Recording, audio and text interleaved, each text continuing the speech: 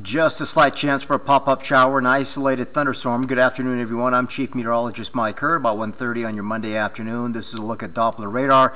A few isolated storms northwest of Butte and to the west of West Yellowstone. But again, they're isolated, few and far in between this afternoon. There should not be a big eruption of afternoon showers or thunderstorms, just these little hit and miss stray showers and isolated rumbles through about 9 or 10 o'clock tonight, and then that'll pass out of the region. Tomorrow afternoon, here it comes again.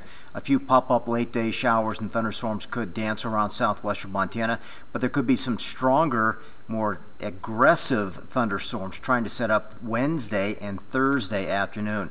So a lot of clouds building. Again, an isolated shower or lightning strike there is possible for Butte over the next handful of hours, but after sunset, everything's calms down. It'll be a little on the breezy side with these storms dancing around the region. Same for Bozeman. There could be a stray shower or thunderstorm, but we'll keep it breezy through the early evening hours, diminishing after midnight.